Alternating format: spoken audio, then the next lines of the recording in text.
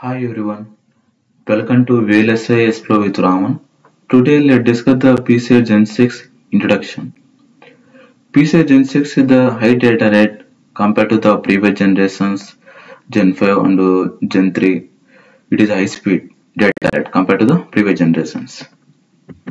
That is 64 GTS. Before understanding the features of the Gen 6, let's understand the previous generations. What is the data rate and what type of the encoding they are using and what is the modulation scheme they are using. Let's discuss now. PC Express start with the Gen 1. Data rate is 2.5 GTS. Encoding is 8B, 10B and the modulation scheme is non-return to 0. It has two levels 0, 1. Generation 2 data rate is 5 GTS. Encoding is 8B, 10B. Modulation scheme is non-return to 0. Gen 3 data rate is 8 GTS. Encoding is 128B, 130 encoding. For every 8 bits of data, we have to be append 2 extra bits for the encoding. It will affect the efficiency. Correct? Actual data only 8 bit, but you are appending the 8 bits here. It will affect the efficiency. Why you have to append these 2 extra bits? To maintain the DC balance, to recover the clock, to detect the errors. That's why they had adding the 2 extra bits in the encoding. Gen 5, the data rate is 32 GTS. Encoding is 128B, 130 encoding. Gen 6 data rate is 64 GTS. The modulation scheme is pulse amplitude modulation with 4 levels. If you compare the clock frequency, Gen 5, Gen 6 both are same. Then how the data rate is increased without increasing the frequency? Through this pulse amplitude modulation. Previous generations, each clock cycle you can able to transmit 1 bit of information. In Gen 6, you can able to transmit 2 bits within one clock cycle using the pulse amplitude modulation. There is a possibility to increase the frequency for to achieve the data rate is more compared to previous generations. If you increase the frequency, what will happen? The channel loss will increase. The distance between the symbols will reduce. It will affect the overlap. All the symbols will overlap. Receiver side unable to predict the data if the symbols will overlap. That's why without increasing the frequency, you can able to double the data rate by using pulse amplitude modulation with 4 levels. Previous generations, only 1 bit of information you can transmit within one clock cycle. But Gen 6, you can able to transmit 2 bits of information within one clock cycle. Pulse amplitude modulation signaling. It has 4 levels. Pulse amplitude modulation is more prone to errors compared to non-return to 0. Non-return to 0, the voltage level is more. In the pulse amplitude modulation, the voltage amplitude levels is less, which as it is a low voltage. If the voltage is less, it is more prone to errors. Pulse amplitude modulation is more prone to errors. How you can mitigate these errors? By using forward error correction. It will reduce the bit error rate. Pulse amplitude modulation is more prone to error. That's why they had introduced the forward error correction. Let's consider you are not introduced this forward error correction. Just introduce the pulse amplitude modulation. Then what will happen? transmitter sended one data. Receiver is received the data. At the time, receiver have some errors, which it received the data with respect to some errors. Then receiver will send the NAC DLP. If the NAC DLP is received by the transmitter, it will again replay the request. It will affect the latency here. Again the transmitter sending the request. To mitigate this one, forward error correction helpful. It will, before passing that CRC block data, forward error correction will correct some of the bits in our data. The forward correction can be helpful when if the introducing the pulse amplitude modulation. It will mitigating the errors. If you wanted to use this forward error correction algorithm, what you have to do, the packet format is fixed type. That's why Gen6 introduced the FLIT mode, where the packets are organized in flow control units of fixed sizes. In FLIT mode, there is no need of the framing tokens, which is start of the transaction layer packet, start of the data link layer packet, and EDS, EDB framing tokens are not required. In FLIT mode, it will provide the higher bandwidth efficiency and lower latency. How it will provide the higher bandwidth efficiency? They using 1B encoding, and also they remove the framing tokens.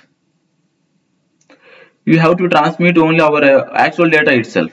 No need to append any extra bits for the actual data.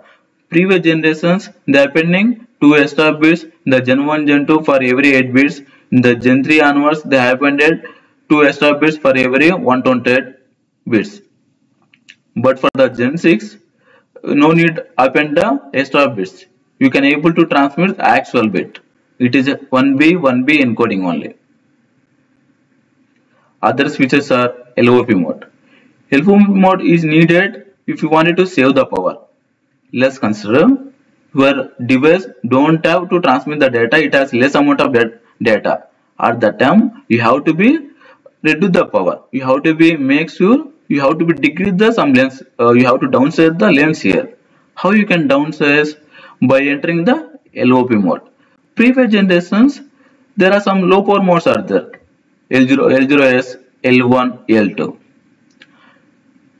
LOP mode is not there for the previous generations. LOP mode can be downsized the link here. Previous generations, L0S, if there is no packets they transmit, then transmitter or receiver directly enter the L0S state. But for LOP mode, both devices need to be agree some set of lanes here.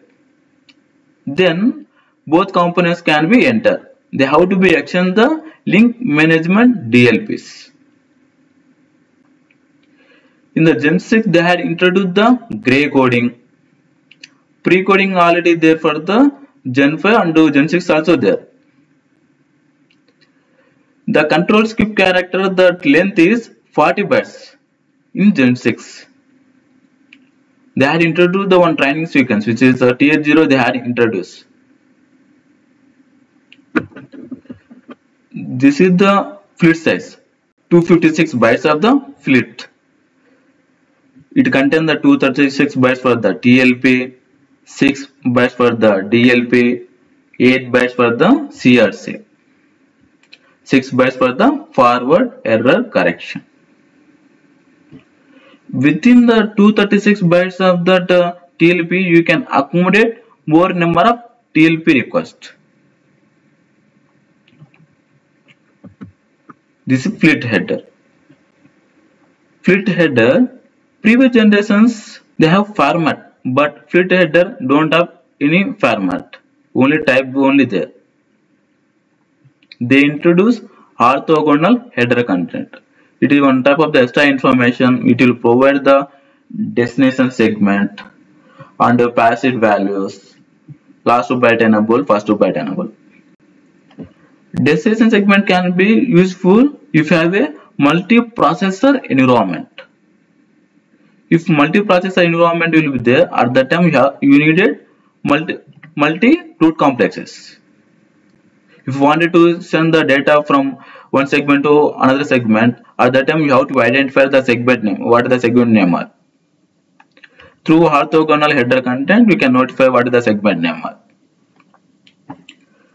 Taylor says. Taylor says means it will decide whether ECRC present or not.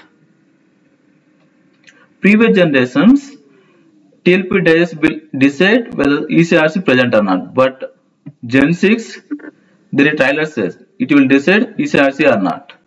That header content. Tag is 14-bit size. Previous generations tag is 10-bit field, but for the Gen 6 it is 14-bit field. You can able to transmit multiple outstanding transactions compared to previous generations. It has a more width.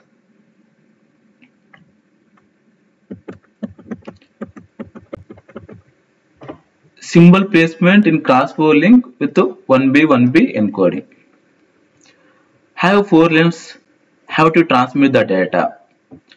For every clock cycle, I will transmit 2 bits of the information. See, this unit interval, 0 unit interval starting of the clock cycle, I am transmitting 2 symbols which are 2 bits here.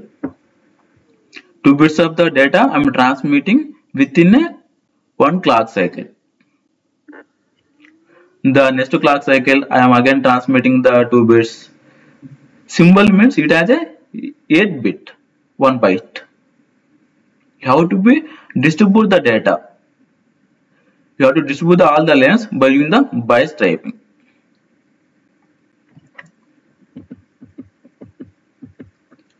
DLP, data link packet. It has a 6 bytes of the sequence. First 2 bytes are dedicated to FLIT level, ACK or NAC and read tray.